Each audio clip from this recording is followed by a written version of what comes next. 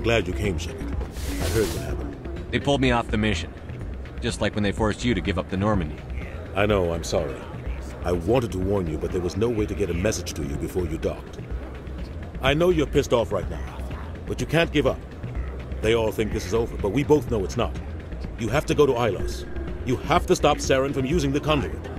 There's only one ship that can get me into the Terminus systems undetected, and she's grounded. Citadel controls locked out all the Normandy's systems, but if we override the Ambassador's orders, we can get them to bring the Normandy back online. You can be in the Terminus systems before anyone even knows you're gone. What's the plan? I can unlock the Normandy from one of the consoles in the Citadel Control Center.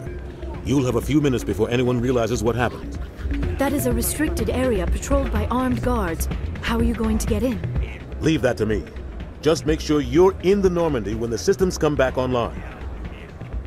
You're gonna get yourself killed. There has to be another way. Ambassador Udina issued the lockdown order.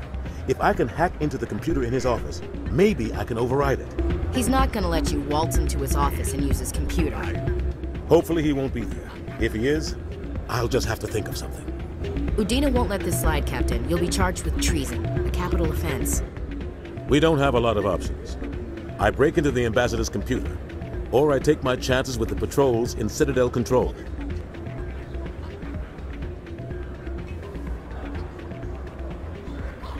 You'll have a better chance if you go after the Ambassador's computer.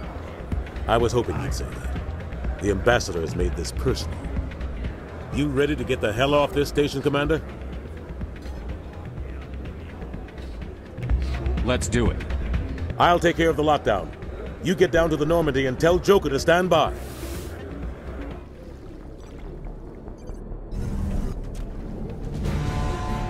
Anderson, what are you doing here? I didn't send...